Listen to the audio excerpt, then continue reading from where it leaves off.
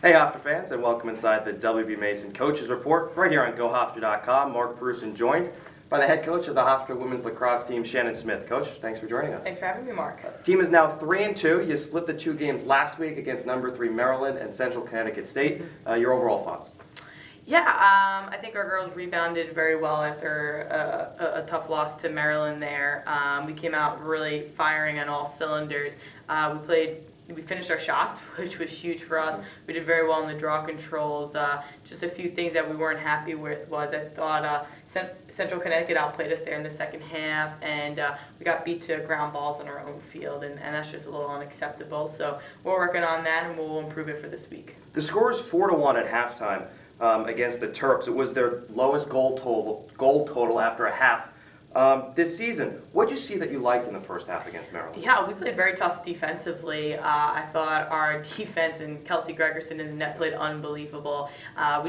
We weren't able to keep that up going into the second half. Part of the reason was we weren't getting long possessions on our attacking end, and attack wasn't finishing. We weren't going strong to the net, and we weren't putting the balls in the back of the cage. And Maryland started winning those draw controls in the second half, so they were getting a lot of quick transitions off the draw, straight down the middle of the field on us. But we learned a lot from it. We regrouped. We got a nice win over Central Connecticut, and now we're looking forward to this week. And first time having a week of practice in front of us in a couple of weeks, so we're really taking advantage of it and getting better day by day. And that game was last Tuesday, but then on Saturday, you hosted Central Connecticut State. 10 different goal scorers in that one. Hofstra scored 17. One of the goal scorers was Britton Altamari.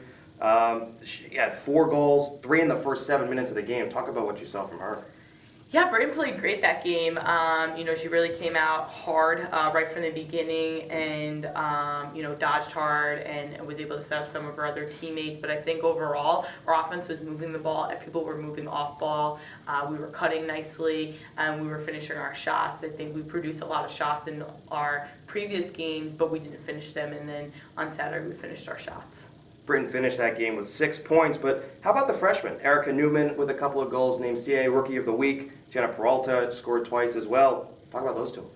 Yeah, Erica was great. She finally came out of her shell a little bit and was able to finish some goals for us. But she's been running the midfield, just wasn't producing on the offensive end. So it was really great to see that from Erica. And the same thing with Tiana. She really came out hard and dodged extremely well and finished her shot. So we're expecting that from them again, and we don't want them to take steps back. We want them to take steps forward now and hopefully produce like that every game we play for the rest of the season. You touched a little bit on this before. The team took 28 shots in this game, scored 17. What did you see overall from the offense against the Blue Devils?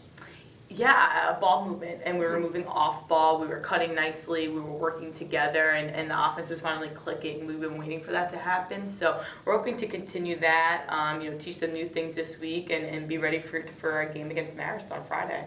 In goal, Kelsey Gregerson and Alexis Green makes her debut. What did you see from those two? Yeah, Kelsey did great, as per usual in there. It's very tough for us. And Alexis, it was awesome to see Alexis come off the bench there, coming ready, focused. She had 2 big saves for us there in the second half. So she got some experience, and she works very hard in practice, and hopefully we can get her more minutes as the season goes on. Has to be brought up as well. Before the Central Connecticut game, April Ionetta was named to the Tuarton watch list. That's another area of this game where you have plenty of experience with. Talk about what that means for April. Yeah, I think it's a huge compliment. It's a huge honor. There's a lot of phenomenal players on that list, and there's been a lot of phenomenal players that have won that award before. So I think it's a huge honor for April, and she knows she wouldn't be there without any of her teammates. Her team is huge to her, and we congratulated her. But at the end of the day, April always puts the team first, and she's just ready to get after it and see where the season can go with the team. You have almost a full week off after the game against Central Connecticut on Saturday. You have Marist on Friday and then Quinnipiac on Sunday. What are going to be some of the keys this weekend for Hofstra? Yeah, I think we got to get better on our ground balls. We got to continue to work on our shooting so that we're able to have a high shooting percentage again against Marist and Quinnipiac.